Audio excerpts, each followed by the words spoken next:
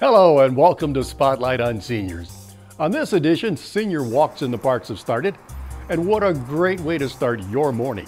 It was Senior Day at the Detroit Zoo, and Cable 15 was there. And we drop into the annual Senior Vendor Fair. You name it, and we may have it here on Spotlight on Seniors.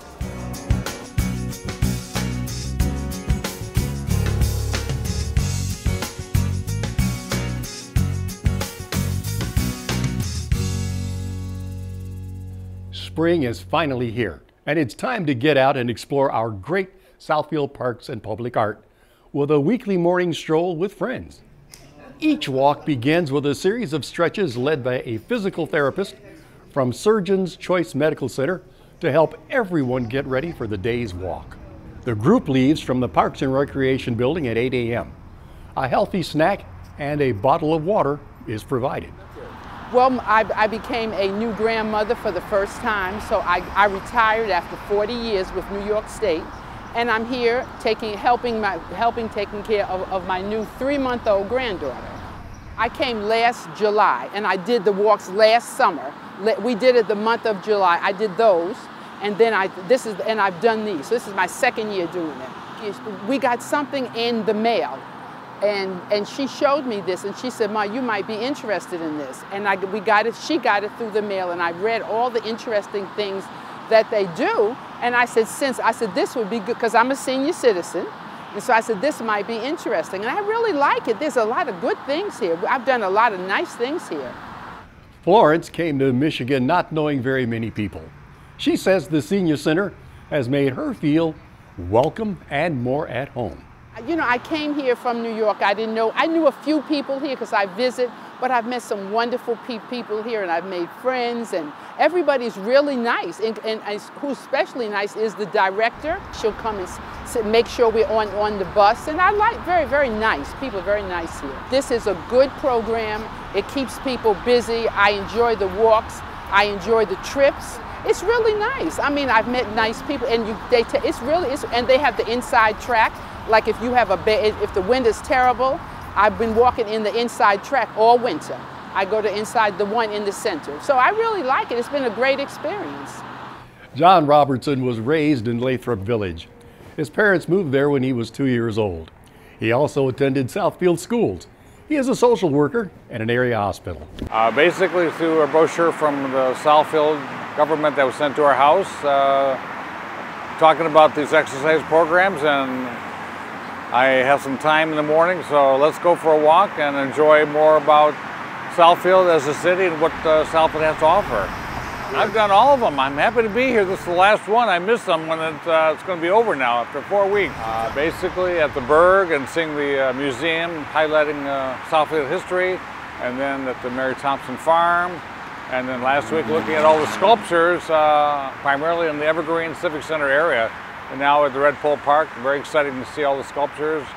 Glad that the city of Southfield is promoting art. That's very important.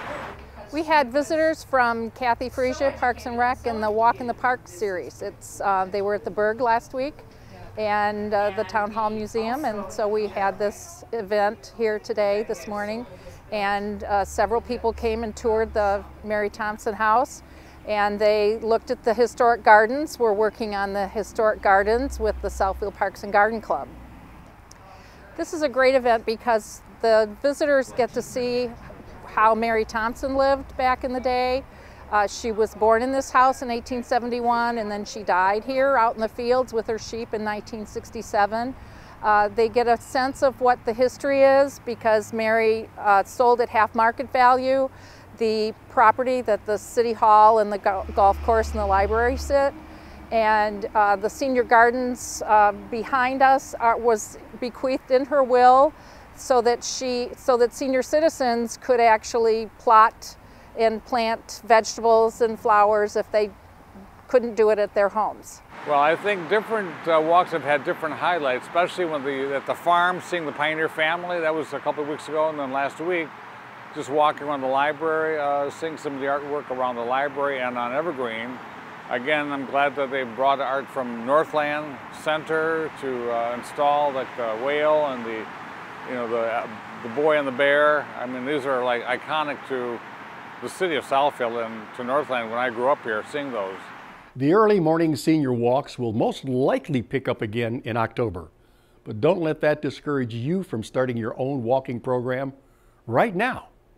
And exciting to be here. I didn't realize there were 65 poles here, and the fact that they're made of wood. So DTE made a great installation. That's exciting to be here to see this work of art now up close. I think that makes a difference, seeing things that are up close. I think it's very important, whether it's art as sculpture or murals, it makes life more enjoyable, and to see the colors on display and the creativity of different artists really highlights what each person has as far as enjoying it and or else doing it. It's exciting. The more the better. If you're interested in a tour of the Mary Thompson House, you can contact the Southfield Historical Society at historicsouthfield@gmail.com. Also, the Town Hall Museum at the Berg Historical Park is open Tuesday evenings in July and August for gazebo concerts.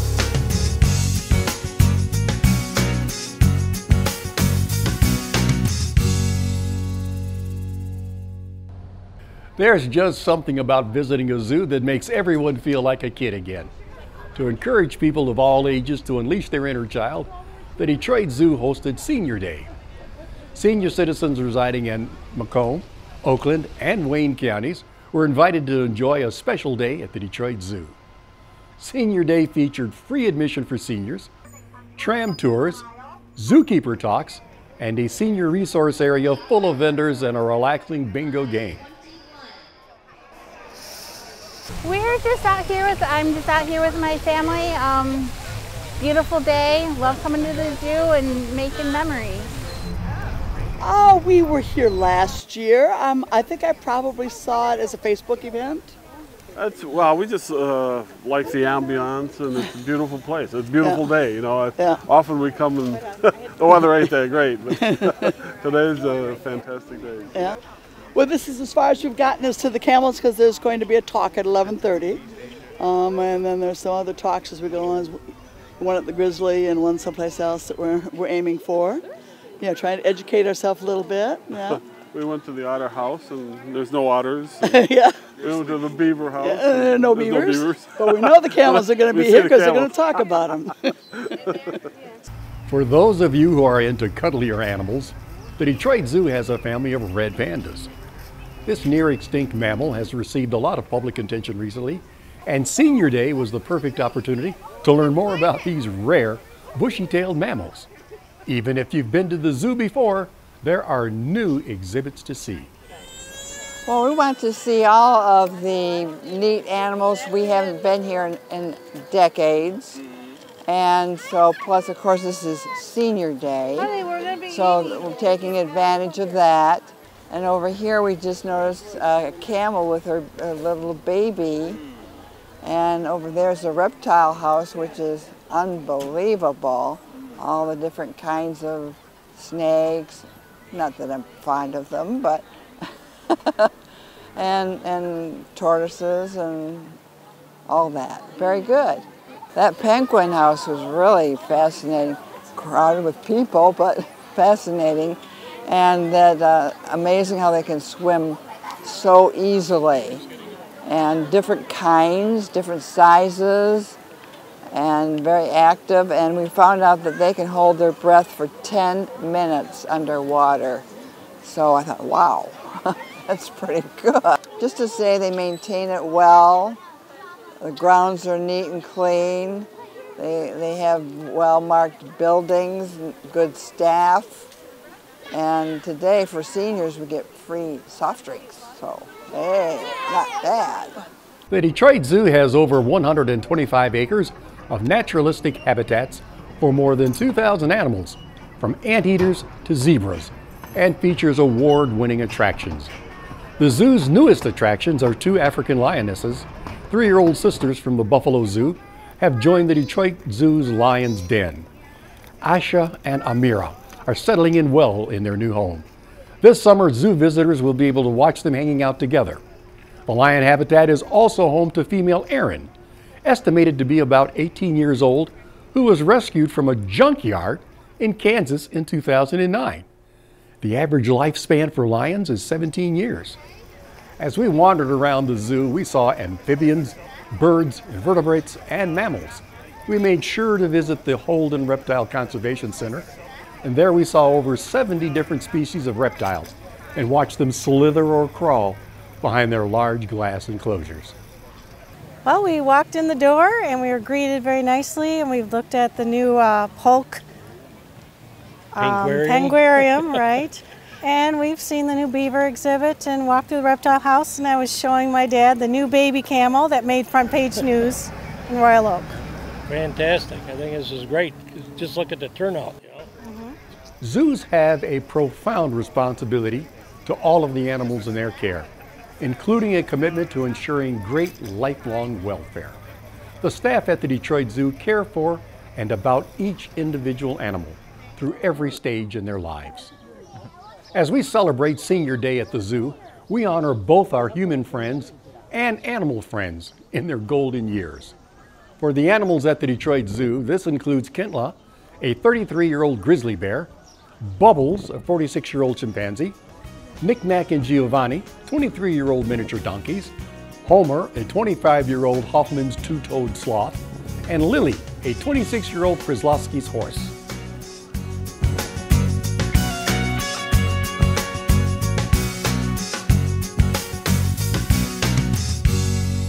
The Southfield Vendor Fair was put on by the Senior 50 Plus Center and was very well attended. Over 50 vendors from the AARP various senior living centers, Easter Seals medical supply dealers, and volunteer organizations looking for assistance. Well, I'm with the Area Agency on Aging 1B. I'm the Communications and Outreach Specialist. So I'm out in the community promoting the services that we offer to older adults, adults with disability, and caregivers. We are one of the oldest organizations all about helping seniors. So we try to make sure seniors are able to live independently in their home for as long as they would like to. So we offer a lot of in-home services, and we just offer resources to older adults, but then also to caregivers that are also caring for them and adults with disability. Yes.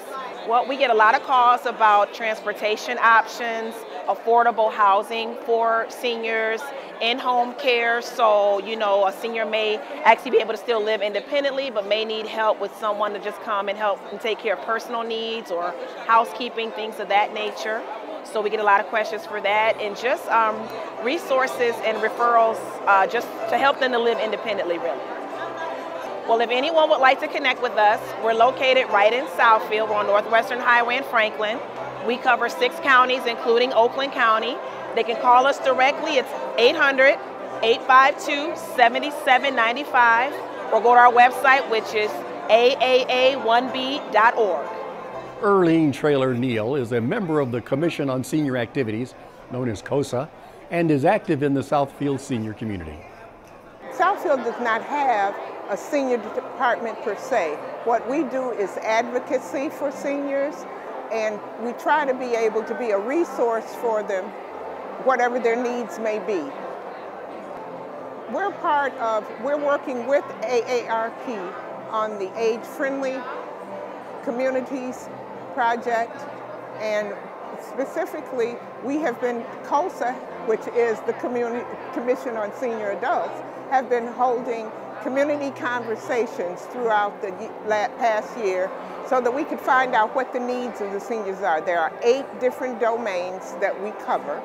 Now, I am chair of the housing domain. So in particular, I can talk about that today and talk about the things that we are offering today for housing, on home repairs, home improvements, and what home fit projects or apparatuses may be needed for your home to help you to be able to stay where you are, to age in place. So we also have information on our table in regards to COSA, the Southfield Commission on Senior Adults. And we'd love for people to take a look at that, find out what we're doing, find out who we are, and how they can either join in and be a part, or just give suggestions and let us know what your needs are. And also information on transportation over there, which is also one of the domains that we're covering. And we have brochures on that over there also. So we have information that covers from the state of Michigan, Oakland County, and Southfield. So it really is a great source today. I'm looking around and I am just so pleased to see all of this information that is here that can benefit us, and I say us as seniors here in the city of Southfield. We will continue to have community conversations throughout the coming year also in different parts of the community. We'll go to them this time instead of them coming to us or to a larger kind of forum. We'll go to them and we'll find out what the needs are. But that's how we've been able to address the things that we're covering so far. It's because the seniors have let us know when we have these community conversations what their needs are. The Photographic Guild is one of the oldest camera clubs in the country, and its reputation for print and digital excellence continues today. Well, we are a group of professional and amateur photographers from all skill levels, and we compete all over the world, nationally and internationally, locally. And we also teach photography, open to anyone. Our dues is $35 a year, and you become a competing member. We go from beginners to advanced, and many of us are professional photographers in our own particular specialties. Well, I do small product advertising and architectural. We have a member here who teaches Photoshop at the college level. We have members here that do portraitures, various different degree specialties in photography. Some do nature, some do portraits, some do weddings, schools. We have someone who can professionally do pretty much anything you can imagine photographically. Southfield affords many opportunities to find things to photograph. Just take a look around. Oh, well, we like the library. The grounds out there with the Southfield emblem is very nice. And the Berg Center is another one of our favorites. As a matter of fact, that's where we meet at the Berg Center Church. Ronald says they encourage all ages to come out to their meetings. They are free and held at the Berg site. If you would like to join the group and participate on a more personal level, dues are $35 a year.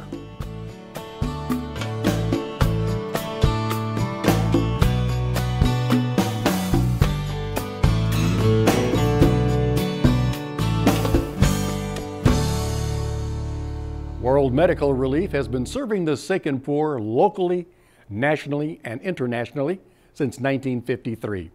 Their mission is to facilitate the distribution of surplus medical resources where they are needed. As such, their programs have both a local, national, and international focus. Goods are distributed in a non-discriminatory manner, without regard to race, color, gender, religion, nationality, or political beliefs. Oh, it's an old charity. It was started in Detroit in 1953 by a woman named Irene Oberlin. And she saw a story on television, you know, the power of media, right?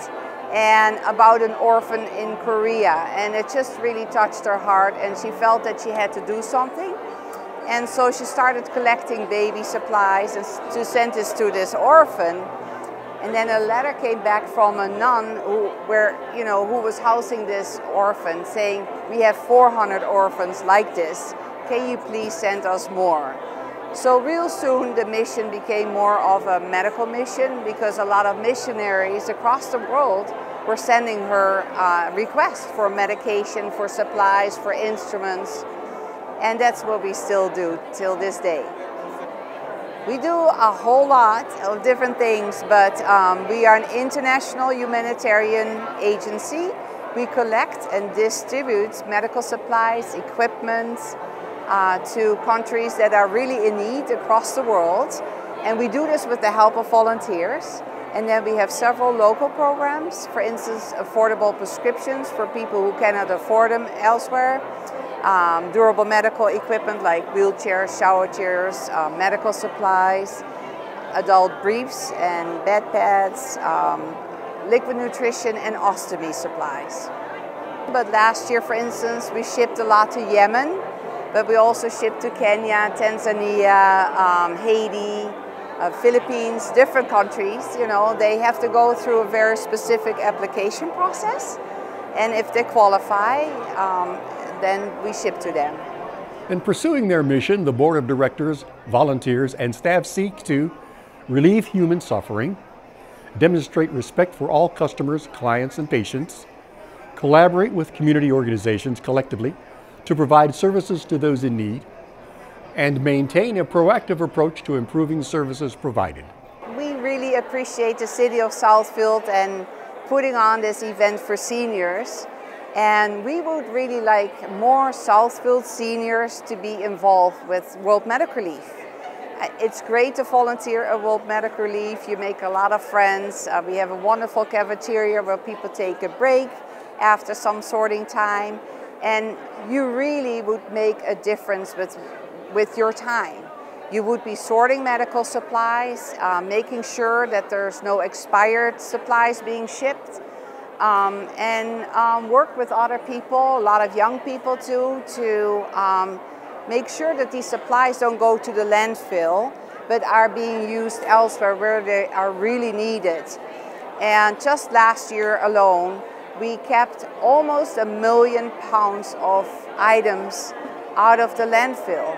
So volunteering at World Medical Leave is, you know, you're being a good humanitarian, but you're also taking care of the earth.